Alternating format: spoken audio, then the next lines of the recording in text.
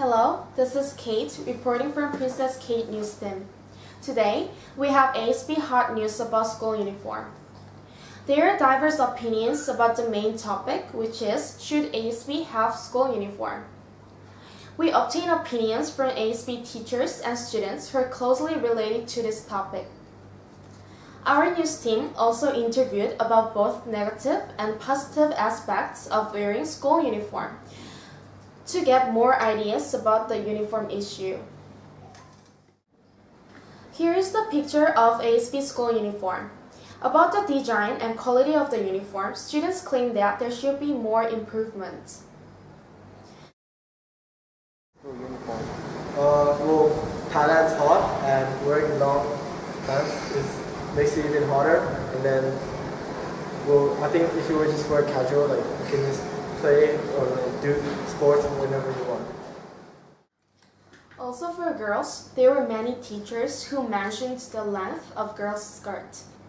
According to a research, the regulation of skirt length is 3 cm above the knee. However, majority of middle and high schoolers' skirt length were shorter than the regulation. There are a few great ideas about this problem. I hate skirts, but sometimes it just covers them, and I actually wear pants under it, just to not get that disturbance. As the interviewee mentioned, people think that it is better for girls to wear pants, or they should wear short pants under their skirt. It seems that there should be more development to make a better school ambience. Furthermore, since ASB is an international school, all different culture and background are existed. Especially for Indians and Arabians, they have a tradition that girls and boys should wear hijab on their head. Also, usually women should not expose their skin at outside.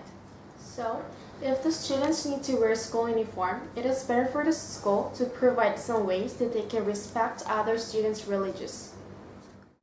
For the main questions, which is, should ASB have school uniform, there were diverse opinions.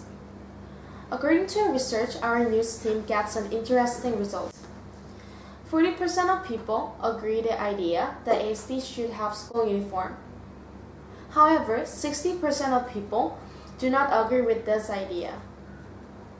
Students and teachers show quite different opinions. Teachers usually have positive opinions of wearing the school uniform, because the school uniform helps students to unite and help people to represent their social positions, which is students. It might be important.